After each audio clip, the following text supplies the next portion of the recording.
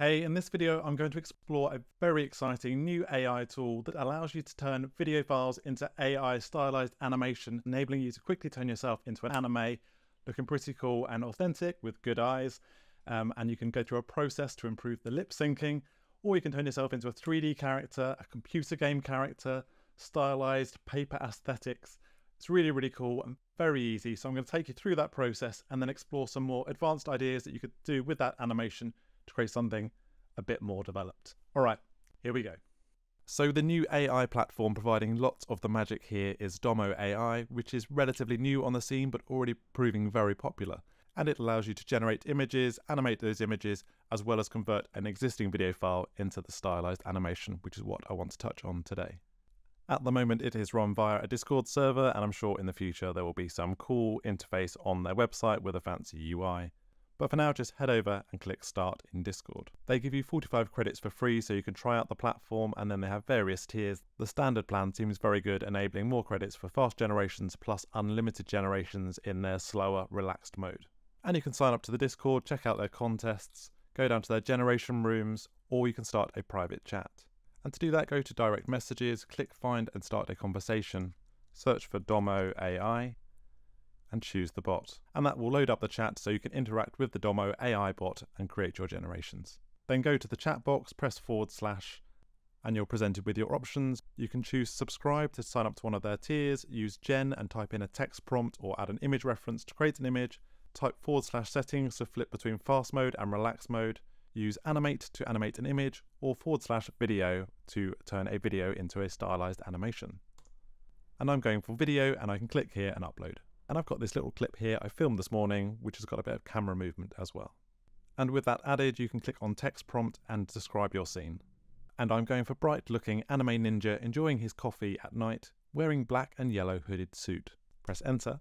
You're then presented with a few style options for your generation. So the default is flat anime, there's Japanese anime, live anime, Chinese ink painting, 3D cartoon style, comic style, pixel style, storybook, cartoon, color illustration, Grand Theft game, which gives you that computer game look, paper art style, and Van Gogh style. And for this first one, I'm going to leave it on the default anime version 1.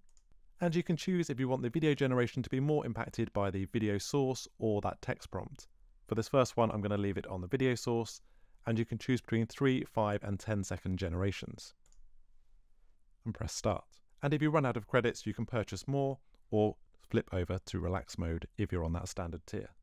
I'm also going to run a generation which refers to the text prompt more than the video source, which should give us more of a visual that shows that ninja and that black and yellow hooded suit text prompt as well. And I'm going to generate 2 more using the storybook cartoon style, again using the video source more and the text prompt more. And there we have those generations completed, and we can click and preview the output. Up too late playing with AI? Have a coffee. Cheers. So this was that standard anime export, and I think it's done a really good job. It does struggle when I'm further back in the shot and there's less definition, less detail, worse lighting, and it's struggling with the arms and hands. But as I get closer to the camera and the lighting improves, there's more definition and it does a much better job. And I shot this footage with the front-facing camera on my iPhone, so it's not the best quality. You could add a posterized time effect in Adobe After Effects or Premiere, drop the frame rate down to 8, 10, 12 frames per second, and it can give you a more authentic, lower frame rate animation feel. And in the second anime generation, where there is more weight given to the text prompt, the overall look of the scene and the style of the character is much more in line. We've got that yellow and black jumpsuit, very impressive. It does get a little bit confused on the closer up shot, but you can see how leaning towards the text prompt more than the video source has a definite impact. And then we have the 2 storybook generations. Again, the first one is more in line with the original source material, but it's a really nice quality output, and it's got a slight anime 3D hint to that style, but I really like the close-up. I think it looks pretty cool. And I'll share a method for improving the lip syncing on these animations once generated later on. And the other storybook style generation, where more weight was given to the text prompt, again, the overall scene looks very different. It's stylized the character. We've got that yellow and black jumpsuit. And yes, the character morphs quite a lot, but once we get to that close-up, again, there's more consistency, and he looks pretty cool, albeit a little bit creepy. The generations come out at 1280 by 720, so you could use something like Topaz Video AI, and this enables you to upscale your footage.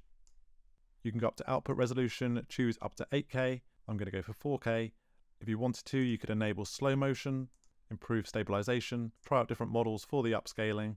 Proteus does a decent job, and then press export. And I'm on a well-spec'd M2 Mac here, and it takes about 1 minute to upscale a 10-second clip. I'll include an affiliate link to it in the description below. It is a paid tool, but it's really very, very good and does a fantastic job at using AI to upscale content, enabling slow-mo and things like that. Okay, so that brings me to the end of the basic part of this tutorial where I've shown how you can easily use DomoAI to apply these cool art styles to turn video clips into stylized animation. And it does a really, really decent job, and it's nice and quick and easy. And of course, you don't just have to do character scenes. You could use footage of environments, basic rendered 3D scenes, abstract art, anything, and run with it and produce some really cool content.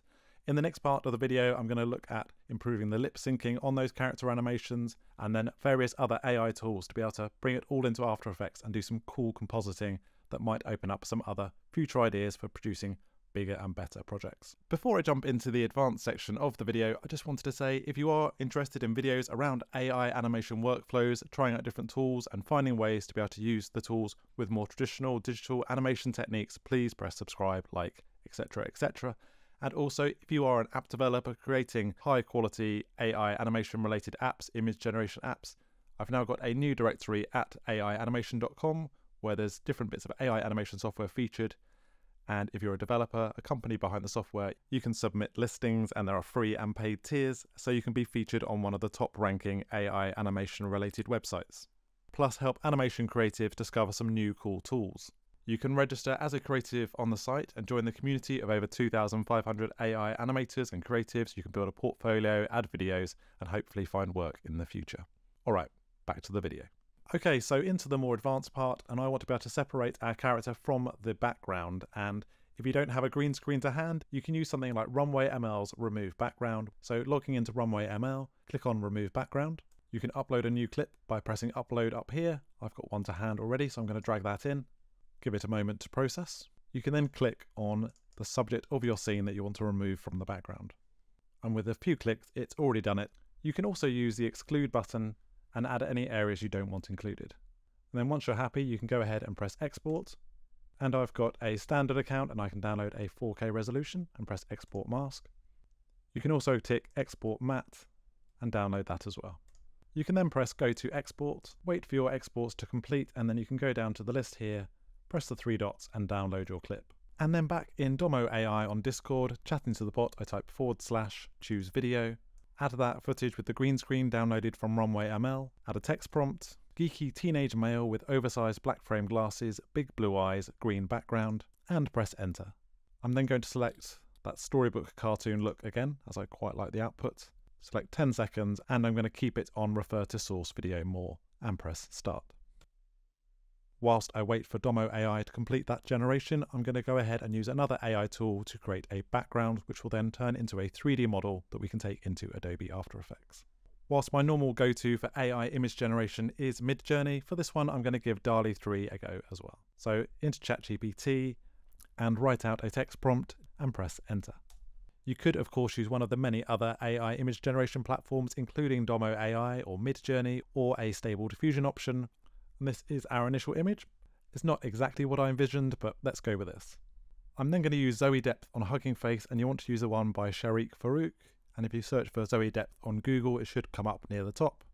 And you can use this for free, switch over to image to 3D, and add the environment image. Then tick Keep Occlusion Edges and press Submit. And this just takes a couple of seconds to generate your mesh, and you can press Download. I'm then going to use Adobe After Effects, which is part of the Adobe Creative Suite, and I'm using the latest version at the moment, which is 24.1, and this includes the new GLB 3D file format support. So I'm going to go ahead and press File and import the file downloaded from Zoe Depth. I'm also going to create a 4K composition at 30 frames per second and drag our GLB file onto that composition. Press OK, click on the layer and press R and rotate 180 degrees, and we have our 3D file. And you can cycle through the camera controls and see the 3D file in all its glory, ready for adding our character into the scene. And hopping back into DomoAI, and it's completed our earlier generation, looking very cool and kind of illustrated and 3D, but those lips are not matching the audio. So let's try and fix that. Heading over to synklabs.so, which is a very cool new lip syncing tool on the market. Go ahead and press Launch App. And they now have two models available. There's Sync 1 and Sync 1.5. 1.5 works really well with characters speaking directly to the camera, and they've reduced some of the flickering and improved the blending with the original footage. And Sync 1, still very good and works a little bit better with angles when it's a side-on profile. But I'm going to go ahead and upload this video file from DomoAI, plus a separate MP3 file of the audio we want to use for our lip syncing. And I'm going to select their 1.5 beta version and press Submit. And I find it takes about 1 to 3 minutes to complete a short generation like this. Thanks for watching. Please press like and subscribe and leave any comments, plus head over to aianimation.com to check out the new AI animation app directory. Cheers. And there's some flickering, so I might try the version 1 model as well, or run the generation a couple of times. But once you're happy, go ahead, press the button here and press download. I can then upscale that clip using Topaz Video AI, import that file into Adobe After Effects, drag it down onto our timeline, right click, go Effects, Keying, Key Light, and color pick our screen color. And you can play around with the screen gain until you get a result you're happy with. Alternatively, you could take the clip back into Runway ML and use the green screen removal there and download the matte, which would apply a nice mask to your footage, and you wouldn't have to crop out these eyes separately, as the eyes are being slightly affected by the key light as well. But since we're here, I'm just going to quickly draw a mask around our eyes. Press M and quickly set some keyframes, moving a mask around where the eyes are. Click that layer and press Command D or Control D to duplicate the layer, and then one on top. We're going to remove that key light effect, so we're not keying out any of the colour on those eyes. And then on the one below, I'm just going to press M again to bring up the mask and delete the mask. And now we have our keyed character here. You can then click on both of these layers, press Command-Shift-C or Control-Shift-C to pre-comp the layer, call it character. So those masked eyes and the character are on the single layer. And we can make this layer 3D. Press P to bring up the position controls and increase that Z position so we can see them moving through the 3D mesh, and then press S, scale them down. You can also use the controls in the window. We can then right click, go New, create a 3D camera, and I'm going to make a 50mm camera. Press OK, and then in our preview window we can press C to cycle through the camera controls and move the camera to find a position we like. And you can see how we could set keyframes to move our camera around. Next, I want to show you how you could use AI to help make a HDR map that you can use to help light the scene inside of After Effects. To do this, I'm going to use an amazing tool from Blockade Labs, which you'll find at blockadelabs.com, and go ahead and log in. I have currently got the basic paid account for this, so I can create and download HDR images, and it lets you generate an environment based on a text prompt. So to create something similar to our 3D mesh, I'm going to use that same prompt again. Very long futuristic corridor on board a sci-fi space station, grey metal panels with neon pink lights glowing, porthole windows showing nebula outside, shadows, dynamic angle, dynamic lighting. We can get rid of dynamic angle. Dynamic lighting, 3D Pixar animation style. You could probably get rid of that as well, as we're going to go here and select an art style. And I'm going to go for the render settings and choose Stylized CGI Realism and press Generate. And we have our 360 image. So whilst it's not identical to the one we've generated in DALL-E 3, it has got a similar set of tones and lighting, and that will certainly do the job.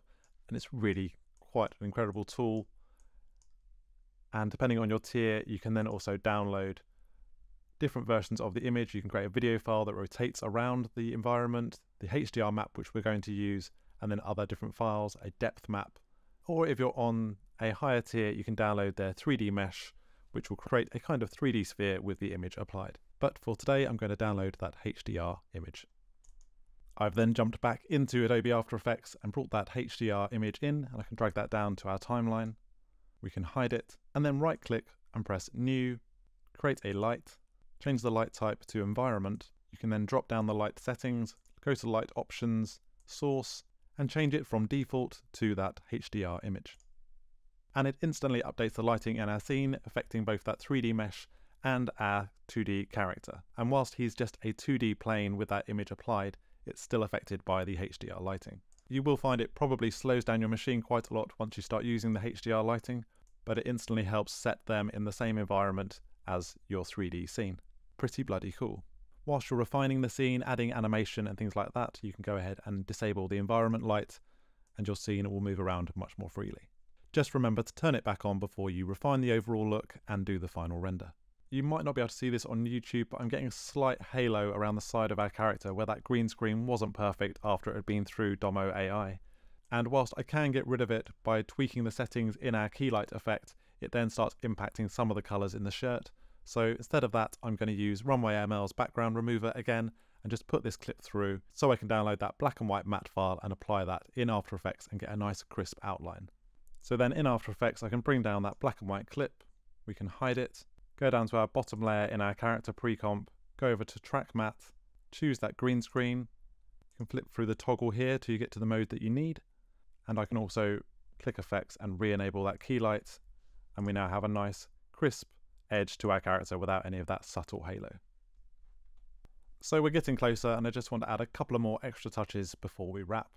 The character and the scene are currently completely in focus and it'd be nice to have a bit more separation between the two. So I'm going to right click, press New and choose Adjustment Layer, call it Blur, then right click, go Effects, Blur, Gaussian Blur, and up it to 20, and I'm going to position it between our character and that 3D model layer, and now we have a bit more separation. And then with that blur layer selected, I'm going to double click on the square rectangle tool to create a square mask, double tap M to bring up the mask settings, ramp up the feathering, reduce the mask expansion. So the blur has more impact in the middle of the image and fades out towards the edges, which suits this scene perfectly, giving us a fake depth of field effect, as the depth of field effect is grayed out when you're using a 3D GLB file in this scene at the moment. Whilst looking at this scene, I thought it would be really cool if we could have animation going on outside these windows separate from this 3D mesh. So I've actually jumped into Photoshop with our original image from DALL-E 3, added a green fill into each of those windows, dropped it back into Zoe Depth 3D to remake the GLB mesh, brought it into After Effects and replaced the mesh. So now I have this instead. And I want to key out the windows in our scene, but as it's a GLB file, if you right click and go Effects, they're all grayed out. So what you need to do is pre-comp this whole scene. So I'm going to actually select everything, press Command D to duplicate, move those up to the top, select the ones at the bottom and press Command Shift C or Control Shift C to pre-comp, call this background. We can hide the 3D file here, we don't need to worry about that one. Double click to open up the background pre-comp. I can position this over here, drop down the camera controls and do the same on our main comp. And then using the pick whip tool, I'm going to link our camera to the appropriate setting. So using pick whip, point of interest, position, and go through all of these. And I can hide the character in that background pre-comp. And for now, I can close the background. And now when you press C and move the camera around in here, it's actually moving the camera around in that background pre-comp as well. But as that background is pre-comped, you can now right click, choose Effects, choose Keying, Key Light, and select that green color. So the windows are now keyed out. I then want to add a sci-fi background to our environment outside of those windows, and you could find some stock footage, generate something using RunwayML, Pika Labs, DomoAI, but I'm actually going to try out that Blockade Labs 3D image export. So I've generated this sci-fi nebula, upgraded my account so I can download that 3D model, and brought in a new GLB file with that 3D mesh applied. When you drop that 3D file onto a timeline in After Effects, you'll see it is actually a 3D sphere with the image applied, and it's been distorted based on the settings you go through during the exports. And you can zoom inside it, press R, rotate around the image. So jumping back to my main composition, I can grab hold of that 3D file, drag it down, drop it below our background layer. I can press S, scale it up, solo it so I can see what we're looking at, press R and rotate to a more interesting part of the image. And then when I rotate the camera, we have the movement of our 3D background and that 3D space environment, and there's a nice bit of parallax with that scaled up space scene. And I can still enable that environment light to help tie it all together. Right, I'm going to quickly go through and set some camera moves, maybe add some other motion graphic touches, and then render out the final sequence. Here we go. Thanks for watching, please press like and subscribe and leave any comments, plus head over to aianimation.com to check out the new AI animation app directory. Cheers.